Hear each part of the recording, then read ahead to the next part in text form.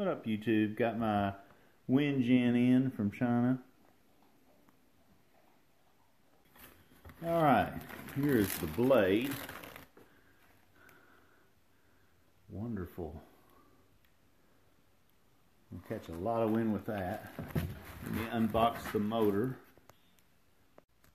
Okay, got my Chinese 600 watt 24 volts is what it says on the package from eBay.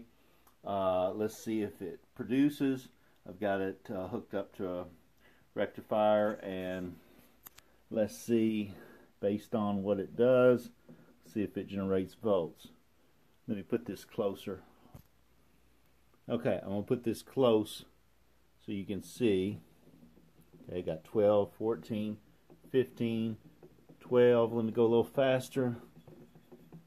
Got 23, 26, 25, and that's about how fast I'm going with that, getting in the 20s. Okay, I'm installing the wind turbine, the Chinese wind turbine.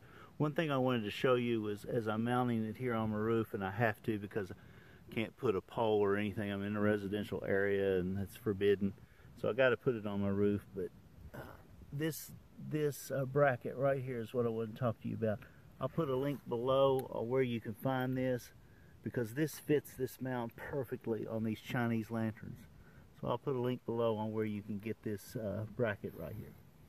It goes over a 1.5 inch pipe, preferably metal, although I'm using PVC just because I need to screw this in. So,